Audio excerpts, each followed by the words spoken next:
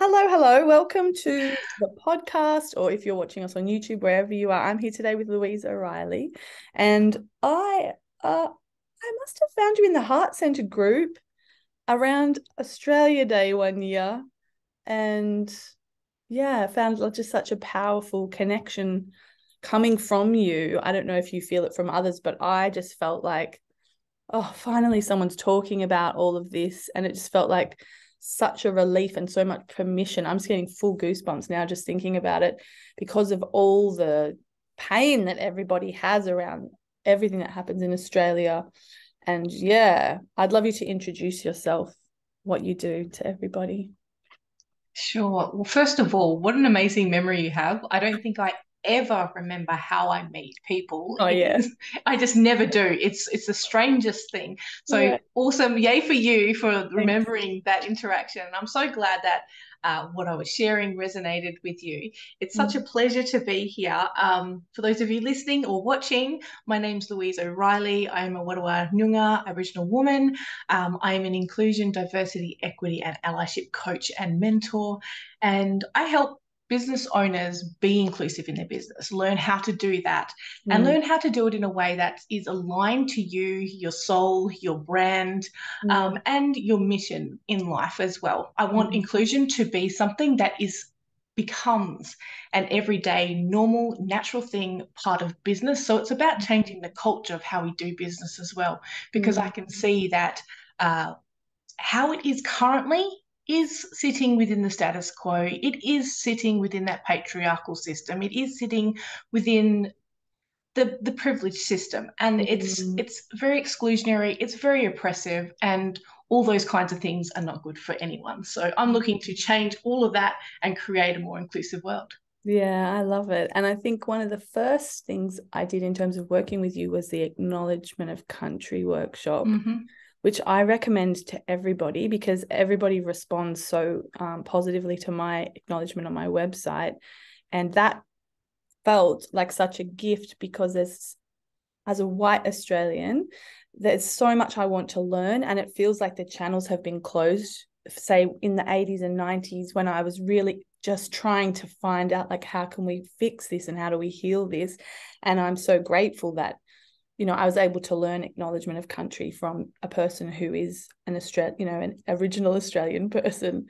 And what I loved about it was like just hearing you speak then, I'm like, yeah, Daddy, like ranty, but your teaching is like, yes, ranty, I can like get my angry feminist, on, but also I love it that your practices are so open-hearted and so personal. Like I just sobbed so much in that workshop.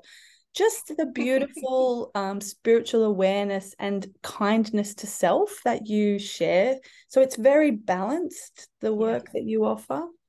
Yeah, absolutely. And speaking of, do you mind if I do an acknowledgement of Oh, country? yes, please. Okay, I love doing these, and I often do get emotional when I deliver them, and I deliver them almost daily. So that's Mm, saying a lot. yeah. So I, Louise O'Reilly of the Warrwa-Noongar people, would like to acknowledge the Whadjuk people of the Noongar Nation as the traditional and ongoing custodians of the lands and waters on which I'm coming to you from. I pay respects to the elders and thank them for their community leadership, their guidance, their love, and everything they do in this space. And see, I'm getting emotional now. It's Um, real. I would like to also acknowledge the custodians on the lands on which you are listening or watching from as well, and pay respects to the elders in whatever title they refer to themselves there. Thank It's such you. a special thing to be able to do an acknowledgement. It really, really is. It is Yeah. deep, it is spiritual, it is connecting, it is so much more than words. Yeah. And I think the practice that you teach made it really mine. It felt like a proper lineage that I'd learnt it from, an Indigenous person. And I love doing it. What I especially love is that you said the spirits love hearing the name of the land. So Yeah. I'm on the Yuin country, the Duranganj people's land, and I love it here. The spiritual integrity of the land here is so rich, and I really pay my respects to the elders for looking after that here. It's so palpable. It's a beautiful area, but there is such a richness here. Now I'm getting emotional that it's just really real, and I really came to understand um, you know, I'd heard people talking about the land and how the land is the teacher, the land is the connection. The land is kind of the whole religion almost, or the whole construct of the Indigenous belief and culture, which was a bit abstract for me. But when I came here, it became so real. And I really think that's because of the elders. So I do pay my respects to them for just keeping all that so rich here. Yeah, the land is our mother. It's As everything. Aboriginal people, we are born from the land. And we are responsible to the land. So we are here. That custodianship is to care for the land, to love it, to nurture it, not only on a physical space, but in a spiritual, energetic space as well. And with that, we know that if the land is healthy and happy and thriving, the land will always provide for us and care for us like a mother does. And then once we pass, we return back to the land. So it's a beautiful thing to have that connection and know where your lands are, because we all belong to a land. We are all here to be connected to and be responsible to some land. Yeah, it's such an interesting journey. It also makes me think about, so then I was also in the Inclusion Creators membership for a little while. And what I loved about my time there was really being encouraged to seek my own culture and to start questioning that. And like both my parents' families came here, or my dad migrated here when he was 17, and then my mum's family migrated here in the Second World War.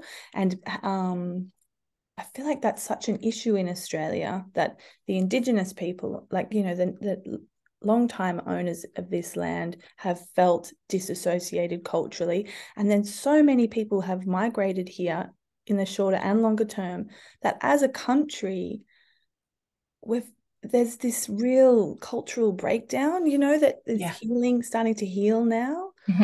So yeah, it's been a big journey for me to try to figure out what is my culture so that I'm not appropriating. And it's just a big journey, and also to just be okay with feeling like this is my land here, you know, feeling very at home on this land here, even though I'm not Indigenous Australian. Yeah, and that's part of, so when you have people who are working to be allies of marginalised communities and working to be inclusive, there are 4 aspects of doing the work that I talk about. And one of those is privilege, unpacking your privilege and bias, unconscious biases. Another part of it is doing the listening and learning to marginalised people, listening to their stories and believing them, and understanding that lived experiences are different depending on what privilege you have. So how you believe and know the world to operate and work is very different depending on the types of privilege you have. The third one is that reconnection, what I'm coining it as reconnection. And I'm saying reconnecting back to your heritage, reconnecting back to your ancestors, your lands, your culture, your songs, your stories, all those things. And I'm getting goosebumps just talking about this. It's so vital, I feel, in terms of knowing who you are and how you fit into the story of inclusion, but how you also fit in the universe in general. It helps to understand your place, because you have a place here. It's important that you are here. But what I've found and what I've been talking about recently on my Facebook page, I've been doing weekly Facebook Lives on different topics around inclusion in business. And one of the things I talk about is that white supremacy. Now, there is nothing wrong with, I'm going to preface this, there is nothing wrong with being white. Just like there's nothing wrong with being Black or being Aboriginal or anything like that. But what you have is a system of white supremacy where being white and this concept of whiteness is superior to all other beings on earth. And now whiteness doesn't always necessarily talk about the colour of skin either. So whiteness is a very fluid subject that can change. You can be white enough. Well, usually it's not enoughness, not white enoughness. So you have that overarching real system, which is white supremacy. And underneath that are things like racism and genderism and ableism and colorism, Eurocentrism. All of them fall under that big umbrella of white Mm-hmm. supremacy. And that white supremacy is one who decides who is better groups of humans in each of those categories. And what it's done is it's actually stripped people of their culture, people of their connections. And so something I'm talking about is how these systems of oppression, which all fall under that white supremacy umbrella, they work to systematically remove you from your own culture, remove you from your own heritage, remove you from your own customs and rituals and language and everything that makes you a unique person and makes up your family storyline. It is stealing stuff away from everyone. So Everyone, for although sure. the privileged system benefits more people than other people, it actually is something that acts to remove the uniqueness of you, the specialness of you, the story of you, the connections of you. That's what it does. So no one actually benefits from the system that we're currently living in. Exactly. And that reminds me, a friend of mine is a teacher at the local school, and they had a day where a local language expert came in, and they basically went around the circle and all shared about language, because that was the focus of the day, and also their parents. And my friend, who happens to be, his name's James Cook, which he has this big joke because he works with loads of Indigenous people locally for Bush Regen, and they all just think he's taking the piss when he tells them his name is James Cook. Oh my goodness. I And bet that would be a big laugh. it's funny. And he's from England. Irony. It's unbelievable. He's from England, and he feels such a connection with the land because he has many generations of his family have lived on the same land in England. So that's one piece. But the other piece was for him as a white man to hear stories of people, yes, Indigenous people, but also, like, oh, one woman, my family was Polish. When we moved here, my father was told he can't speak his language. Like that, a lot of people, migrants and, all kinds of Australians have had their culture like washed out of them or forced or coerced or, like traumatically removed, and the cultural severance of that and the impact of that. This is the most goosebumps I've ever had in an interview ever, just talking about all this. Is all my favorite things to talk about. So yeah, it doesn't benefit anybody at all to continue.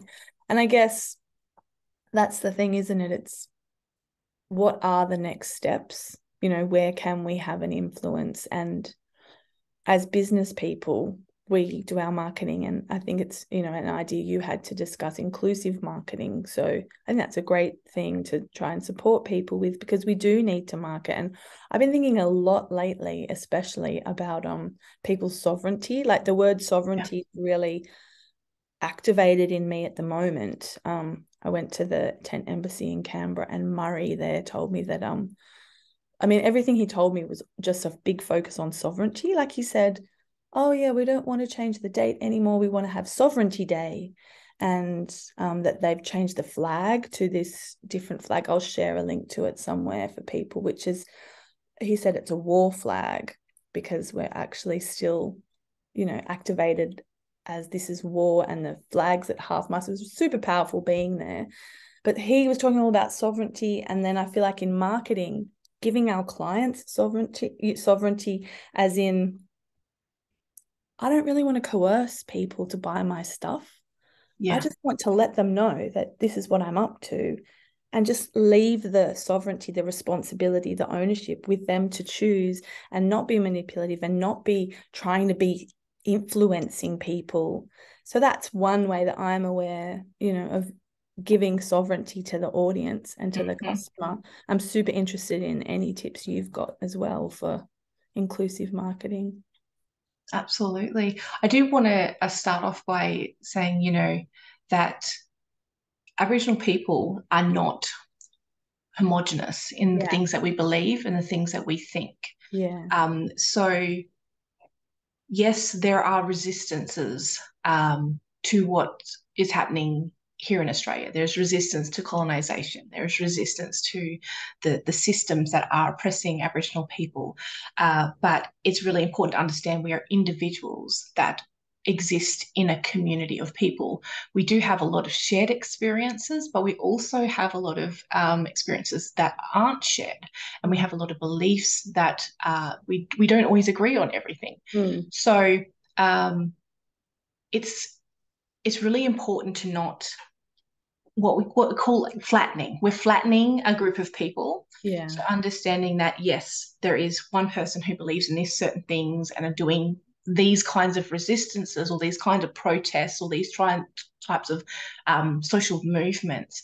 That doesn't necessarily mean everyone in that community is in agreement with those things. So I think it's really important to have that, understand that nuance with it, that we are still complex, whole human beings with our own experiences, our own desires, our own everything that comes along with being a human.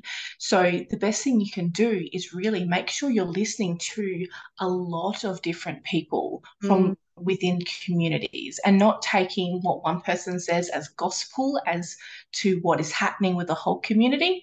I think that's really important for a lot of people to know. And this is also why people sometimes ask me things like, why isn't there a single name for this landmass? Why isn't there a national anthem for Aboriginal people? Why isn't there all these little bits and pieces and questions? And it's understanding that sovereignty, that we are sovereign within our own communities. We're sovereign, first of all, as individuals, but we're sovereign within our own communities, our language groups, and our countries. And then we are linked in with each other and connected with each other in beautiful, wonderful ways. So that's a good, I think, part into sovereignty, but also understanding sovereignty in terms of a business and its communication with its audience or with, your ideal clients in your niche is, as it stands, how business operates. We have these standard practices, things that are socially acceptable, right? This is how business is socially expected to operate or socially expected to do this, this, this, and this. Tick all those boxes, expectations of entrepreneurship, tick those boxes of being a small business owner, all these different things. That doesn't allow sovereignty because they are social norms, unwritten rules. They are things like folkways and mores that make up these weird rules that how you have to do stuff. And a lot of people who own businesses really struggle in that system because a lot of us who are creating businesses and business owners, we see things and we go, this isn't working. Something is wrong here. And I have a solution to this, which might be something different that's been offered before. And so we're got the intention of stepping out of the mold, but yet we have to still fit within the mold, what's expected within that business. So having your own sovereignty is to sit back and understand, what are my personal values? What is my story? What is my culture? What is my mission? What am I here to do? And then going, I don't care what these rules are around business. These are Eurocentric rules. And we don't have to abide by them. So having that sovereignty to know yourself and then allowing yourself to be expressed through your business, you bring up values like you want to be inclusive. Might be a value of yours, or you want kindness or compassion. You knowledge seeker, whatever it is, you want to evoke peace or harmony or freedom is your thing. For me, at the moment, liberty is a massive thing for me. Liberation is a massive thing for me in my business. Once you get those and take hold of them, you can then allow yourself to know that is your guiding point.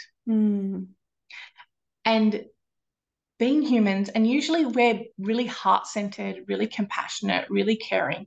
We don't like that people are treated badly. We don't like that human rights are denied from some groups of people and others. We don't like that sometimes business isn't accessible to all groups of people. We don't like those things as just human to human. We don't like those things. The thing is, you don't have to do business in a way that supports that system anymore. We're becoming more aware that we don't have to play the game like that anymore. These are social norms, which mean they were created by humans. And we're humans. So we get to decide if we want to change the culture and create new norms. Like a new norm that we're creating now is doing acknowledgements of country. 10 years ago, that wasn't a thing. We as humans are deciding the minimum standard is an acknowledgement of country now. And if you don't do it, socially, we're going to be displeased with that business for not doing those things. Yeah, love that. Thank you. I just get blown away every time I hear you talk at how intelligent you are and how human and loveful that you are. I don't have better words right now because I'm super emotional, but yeah, I love that. I was thinking also about something and I've just lost my brain for a second, but that was great. That's okay. You asked about the next step. So for people who are listening, the next step is that listening and learning piece. Really take a look through your social media feed. Scroll. Look at all the people who are in there. Do they all kind of look the same? Do they all kind of have the same kind of background? Are they saying all the same things that you already think? That in itself is an invitation to open up your social media feed and seek out people with different points of view, people with different backgrounds, people who look different to you, people with different stories, and not jump in to provide solutions or combat in any way, but just be there to listen and allow yourself to open your paradigm of understanding that different people with different levels of privilege experience the world differently, experience people differently, social situations differently. And with that expansion, you can start to then look back into your own business and go, am I actually expressing my business in a way that is making people feel excluded? Am I denying the existence of certain groups of people? Am I not being as inclusive as I could be? Or maybe am I not being as accessible as I could be? Is there something I can tweak? And asking yourself those kinds of questions, when you look at that and then also look at what is your privilege, you can have a really great understanding of how you fit in the conversation. If you're at the privileged end of the scale for a particular spectrum of oppression/privilege, for instance, colorism, if you're at that white end of that spectrum, you're in that privileged space. And if you are a person of color, Black or Indigenous, with those particular ones, if you are at the white end of the scale, that's a space where you can amplify voices. Yeah. So you don't have to come up with solutions. You just share what people in that oppressed group are saying. You support them. They're calling for you to do certain things. Yeah. So that's a space where you can do that. In other instances where you might be on the oppressed end of the scale, and this quite often is women will fall into the oppressed end. And from that space, you can speak about what's wrong. You can speak about the challenges you're experiencing because of your womanhood. You can share solutions and all those kinds. This is where you can use your voice. So it's really great to understand where you're privileged and where you're oppressed, because that guides you as to what you can actually talk about, what is appropriate for you to talk about. Because the people who are the oppressed peoples are the closest to the solutions, because they can see all the challenges. They can see and know all the complexities and nuances with the existence of that community of people. Yeah. So we need to listen to those people. Listen, and then look. As an ally, and I'd hate the word ally, I really don't, because I don't feel we're at war at all. War is not. We are in a social movement together, a social evolution, a social bettering. And so we can look at ourselves and go, this particular oppressed group is calling for this kind of solution. As an ally, do I have the resources? Do I have the capacity? Do I have the funds? What can I do to fulfill this calling? Yeah, and that makes me think of this guy, of a person I saw recently who is a they, and they're beautiful person who was calling out to allies because they ended up on a really famous American morning talk show, and they were saying, look, allies, I got all this publicity, I got so much negative comments, and what you really could do now is come into that space and, you know, be present, because I think he was like, they were saying a lot of people worry about saying the right thing. Yeah. They just didn't care about getting pronouns right or calling them a he or she or any of that. Like, just don't worry about getting it wrong. What we do know is what's, like you were saying, we do know what's good and we do know what's kind. And if you see someone who is oppressed getting slammed in comments, that's one way as well that you can pop in and interrupt that behavior. I mean, we're smart. We are living with privilege. Like, get into that space, be brave enough to interrupt that behavior, because a bystanderism is, you're complicit if you're a bystander, right? If you're not interrupting it, you are, you know, you are allowing it to continue. I'm always razzing my kids up to interrupt behaviors. So we're all massive interrupters over here. And my partner, I was drilling him the other day about interrupting, because if you're not interrupting, you're allowing it to continue. And it's such an easy thing to do, to just support someone or just let someone know, oh, I think you're being unkind or angry, or however you have to do it. There's two things I want to talk about with this particular thing. First of all, quite often we will have experiences where we won't say something, we won't step in, and we will feel terrible afterwards. And we'll feel so guilty for not standing up. I do not want people to walk away with guilt from those situations, because that particular situation has taught you what feels aligned for you. So the fact that you've walked away and you felt bad about not interrupting or not speaking up about whatever's going on tells you it's part of you to say something. So you're prepared for the next time it happens. And there will be a next time, because our society is rampant with this kind of conversation and treatment of other humans. So it will come up again. So I don't want people to come in and carry the guilt and carry the shame along. It happened. It was an experience. It taught you something, and it taught you to prepare for the next time. The next time you will be ready to go, and you don't have to hold whatever has happened. It is a great learning. It's a great lesson to have.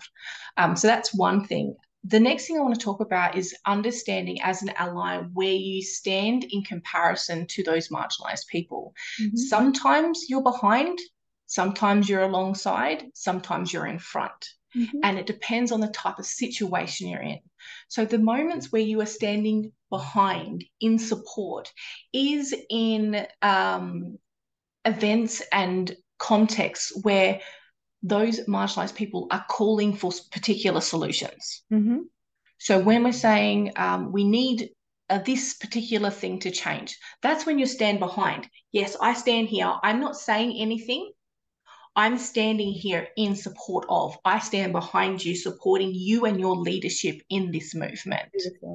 In situations where we do need your voice to be part of the numbers, things like voting, we need you to stand alongside us, because the number of votes we get to support Aboriginal people or other marginalised people, your count matters towards that. So you can listen to what we're calling for, and then you can make educated votes based on those things. This is when you need to stand alongside us, because your vote is equal to our vote. Then there's other situations where it's good for you to stand in front of us. And these are situations where we are being attacked by in some way, where if we are, for instance, if we get in trouble with authorities, the penalty is probably going to be much greater for Aboriginal people or other marginalised groups of people than someone who is a most privileged person in the society. So jump in front and protect So there is a space for allies in every single situation, and there is a space for businesses in every single situation. So businesses can speak up about the injustices that are going on. Businesses can change and innovate the way they're doing business to be more inclusive, and really learn how to be more inclusive and make their spaces a space where marginalized people aren't fearing to come into. Because in all honesty, in real truth, there are so many businesses out there that put off so many huge red flags, and they are completely unaware of it. A lot of these businesses I would never do business with, because just in the way you speak, just in what you're putting out, I can tell there's underlying things that are going to potentially put me at risk of being harmed by you. And so working on those unconscious biases really work. But doing all those different bits and pieces, it doesn't have to be something that basically takes over your life. It is something that the more you get exposed to the stories, the culture, different bits and pieces will add to the building blocks and your foundations of opening your mind to inclusion, and how to do those things, and how to be a great ally, and how to do all the things that are going to create that more inclusive world. Yeah, I thought we were just going to have a short chat, but we're just going to go the distance. So I have 2 more things I want to talk to you about. Go for it. While I have you. One of them is, like, when you were talking before, when I had my mind blank, because I was trying to retain so many ideas at once, about being an entrepreneur, I feel like there's this structure, it's part of the whole oppressive system, where we're taught not to be sovereign. Like, we're taught to abdicate responsibility to, you know, the parent, the teacher, the doctor, whatever it is, you know. Yeah.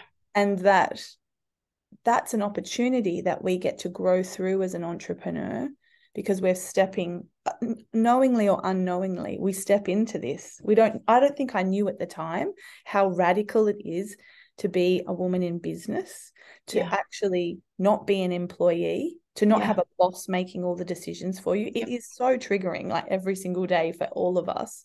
But it is a very powerful position to be in, to choose sovereignty and to choose self-responsibility.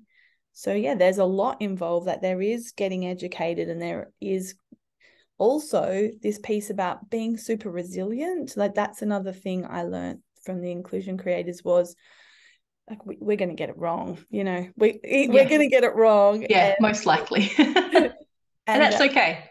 It's so fun. And I feel like I read White Fragility. I know there's lots of mixed opinions about that book, but I think that as a white person, that level of discomfort is just so small compared to people who are living with a lot of oppression, who experience that, not just like when they get it wrong one time, but there are so many entrenched layers of continual discomfort for people who are, you know, marginalized, that it's just a little taste, girlfriend, you know, like, just fucking get used to it a bit, because that's only just the tiniest taste of the level of discomfort that people are living with.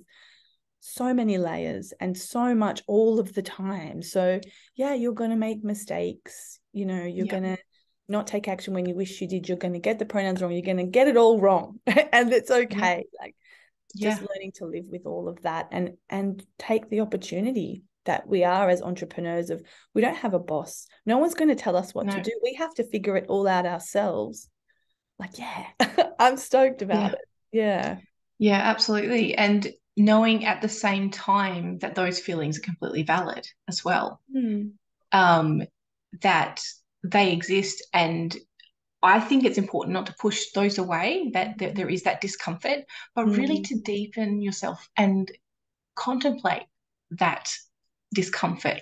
Where is that coming from? Where did it originate? Why are you feeling this way? What is something that can ease this discomfort? And looking at those kinds of questions, and not just accepting and looking at surface level, this, I'm uncomfortable, and then going, okay, I'm uncomfortable, that's okay, and then end the story. Let's look at that a little bit deeper and go, okay, well, we want allies to be 100% right. This is my thing. I want allies to be at 100%. I want them to feel confident.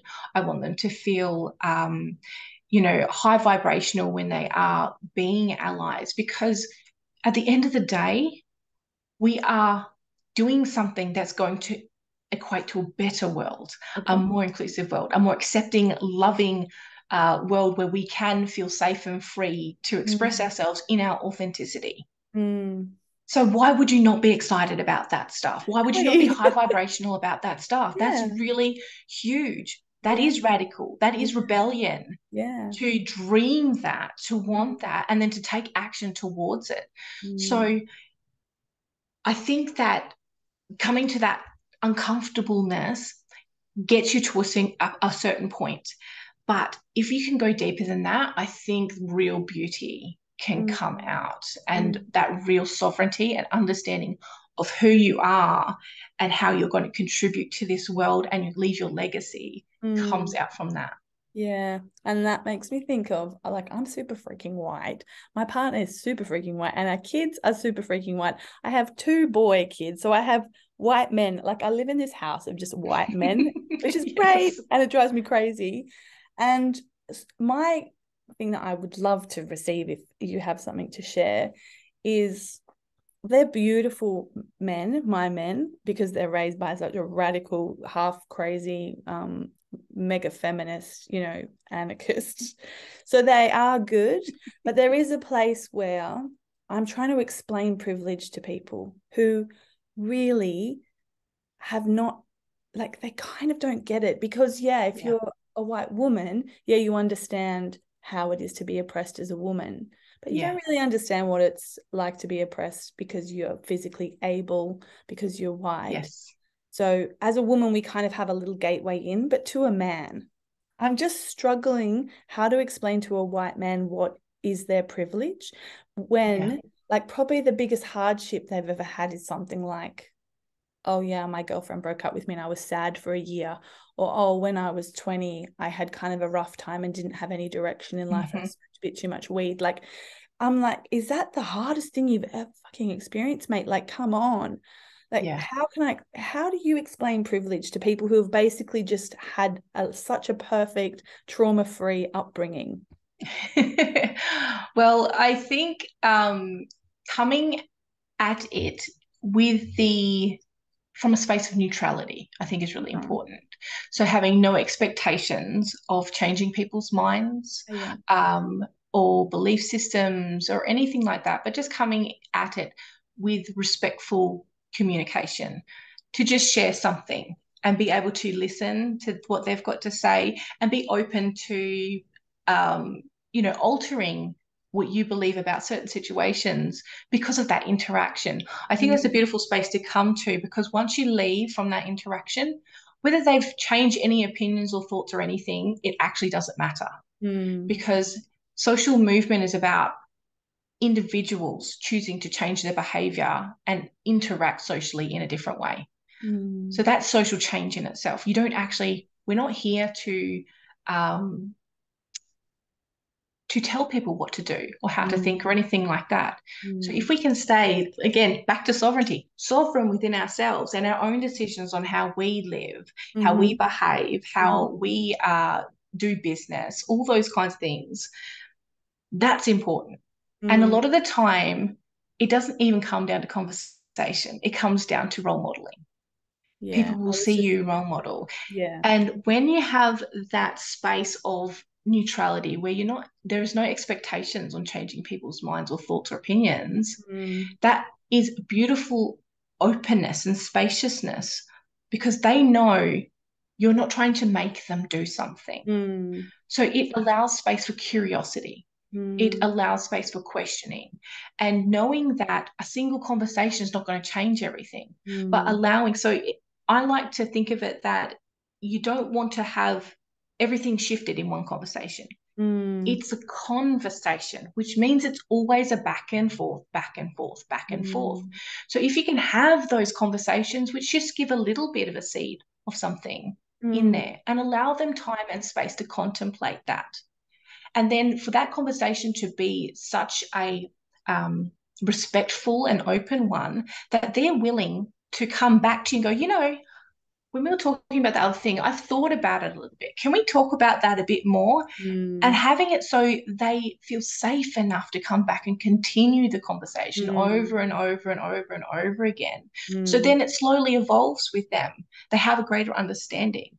That's a beautiful thing to do. Mm. But not only that, allowing representation to happen.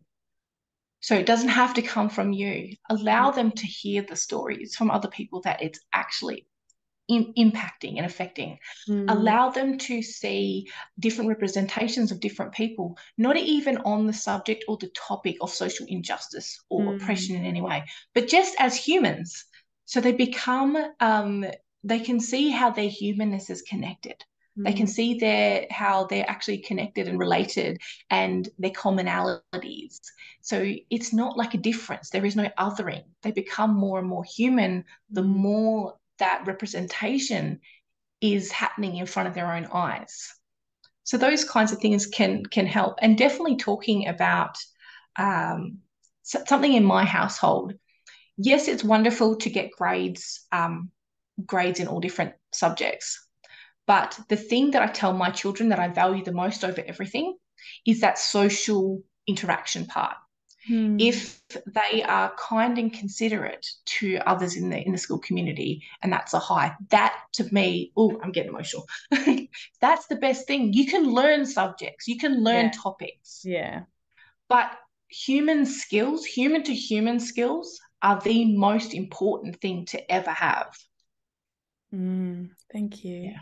Yeah, that reminds me how powerful listening is, because as rah-rah as I am about white male privilege, I have some friends who really needed to talk about gender identity, and we had so many conversations that was so uncomfortable, and because we love each other so much, we have so much safety with each other to Yeah. express views that you would think, oh God, I could never talk about that in public.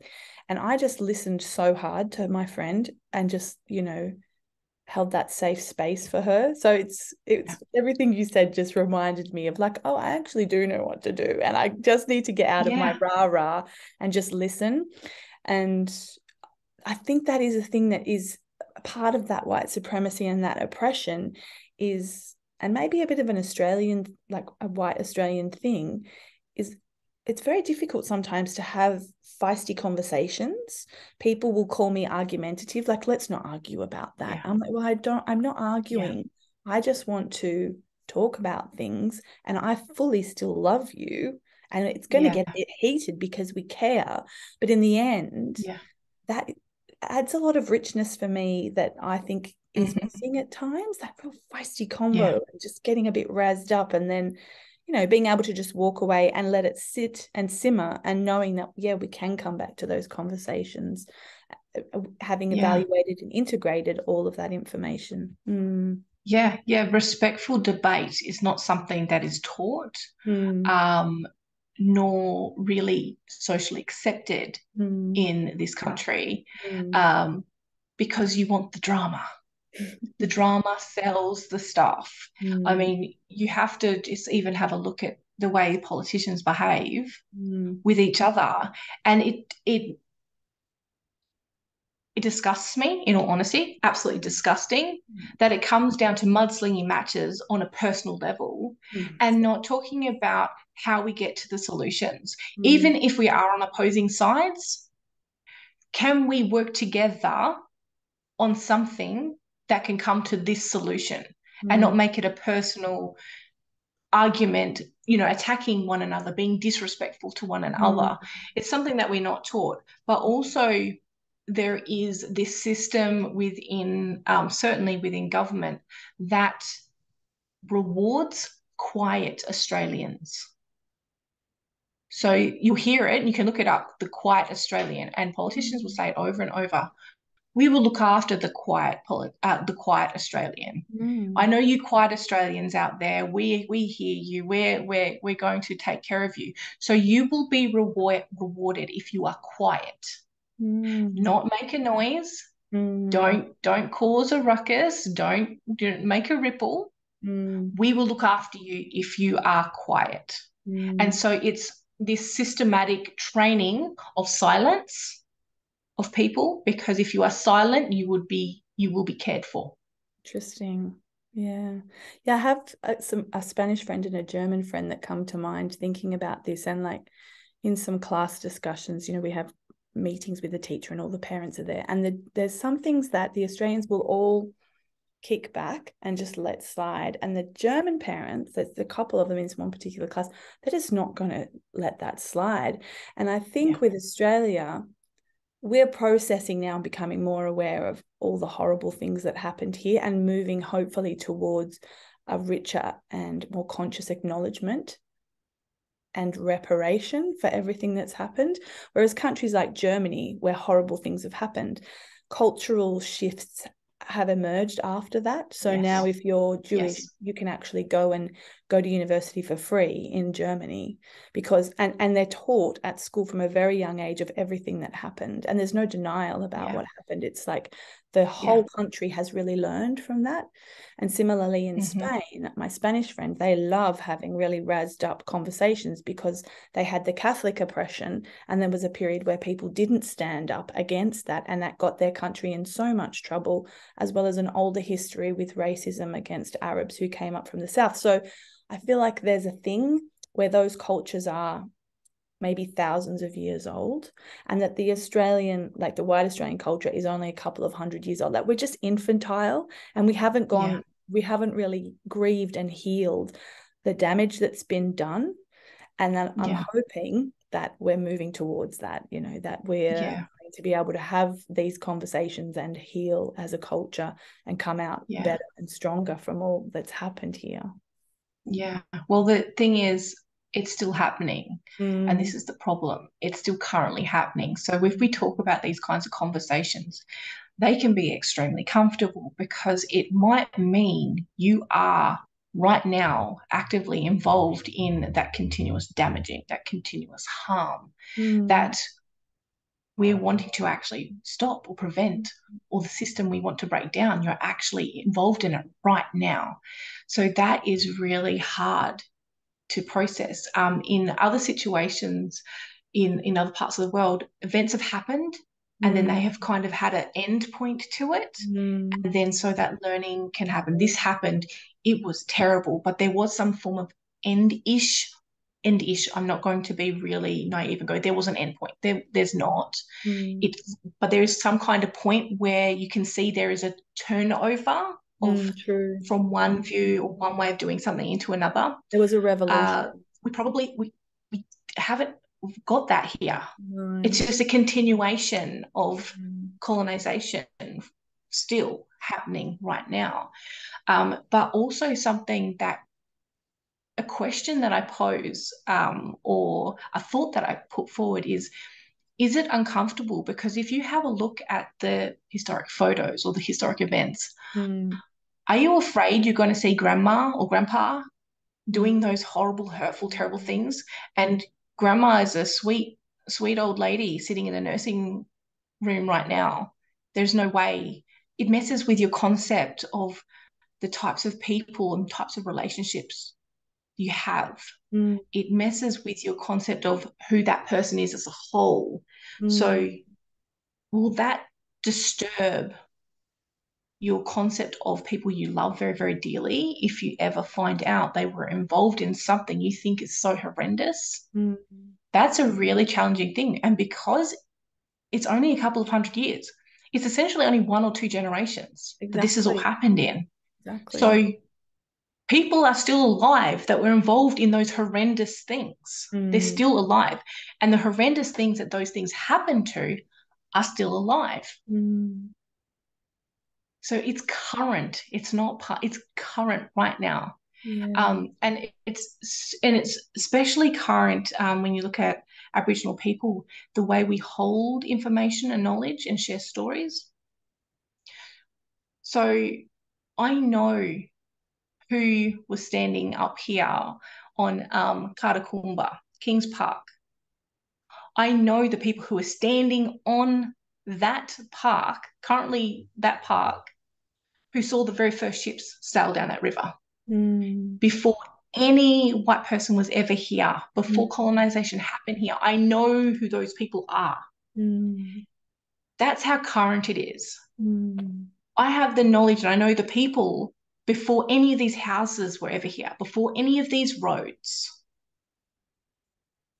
It's not history. This is current. Yeah. And the thing with that is acknowledging that it is current is really important, and acknowledge that is continuing is really important. But with that, we can know the future hasn't happened yet. So what can we do to change the trajectory of the way our community and our nation is moving? And as business owners and entrepreneurs, we have massive potential for influence because we have followers, we have an audience, we have email lists, we have people who look up to us and respect us. We have platforms where we can speak. We have platforms where we can pass the mic over. We have so much potential for influence. It's just wanting to make that sovereign decision within yourself. How do you want to run your business? Do you want it to be inclusive? Do you want it to be one that changes the story in Australia? Or do you want it to be one that just goes along with the status quo and exists? Do you want to leave a legacy? What is it that you want to be and do and bring into this world? Thank you. Mic drop. So good. I really, really appreciate you making time to come and talk to me. And I feel like it's been a very rich conversation for anyone who's paying attention. I'm so excited to share this, and I would love for you to just share anywhere that people can find you, like your preferred way to be in touch. I mean, I personally would recommend that acknowledgement of country, because so many people ask me, how do you do it? Plus, it's an initiation. It's not just something you put on your footer. It's a spiritual initiation. So I would recommend that. But if you've got anything else that you want to suggest, go for it. Oh, look, there's so many. First of all, thank you so much for inviting me into your space. I really appreciate it. This conversation has been phenomenal. It's Absolutely rich. loved it. I'm I crying. love it so much. Thank you so much. If you're still listening or watching here, Well done. I appreciate that. You can find me in on Facebook. You can find me on TikTok. You can find me on Instagram. They're my three top places you can find me. It's all Louise O Reilly, so it's not that hard to find me. I do have pink hair, so you'll see someone with pink hair. That's me. And yes, definitely the acknowledgement of country masterclass to make your acknowledgements more meaningful and impactful. That's certainly a way to go. That is a paid course, but I have so many free courses as well. So much free resources. You can check out my blogs and my free stuff on my website, which is louiseoreilly.com.au. I put a lot of the stuff there. I have a learning platform I will share, so you can put in the show notes in my learning platform where all my courses are held. But if anything, the thing I would love for you to do is just to come and connect with me on social media, because that is a space I love connecting with people. I love to share so much stuff on there, and I'm not someone who likes to hold back on things. I'll just share, because I know that to work with me, it's not about all the knowledge that I have, although that's really, really great. It's also about my energy. My energy is something very different in the social movement space. It is very much focused on high vibrational future dreaming, imagining. So it's very strategy equally in with energy. So it's equally masculine, feminine energies that I bring to the space, but also my capacity to hold a safe space, non-judgmental space for allies is crucial. You don't have to do it alone. I can be there every single step of the way, and I would be honoured to be able to be there with you through that inclusion journey. So just connect, come and say hi. I do weekly Facebook Lives on new topics every single week. So come in, just drop by, ask some questions, and let me know where you're coming from. So that's the biggest thing, really. Connection. Thank you. Yeah, I mean, genuinely just I have to say, you're just such a powerful healer and a catalyst for change and transformation. I feel I can't even, I have to pinch myself, can't believe I get to speak to you and be in your energy field. So thank you. Oh, likewise, you are amazing. I love what you do. You are so bucking the system in such a beautiful way. I love watching when you're coming up with new stuff, because it's like, yes, you don't want to follow those expectations, that Eurocentric way of doing things. I love it so much. Thank you. All right, well, let's wrap it up. I'm going to click stop record. Look at me go.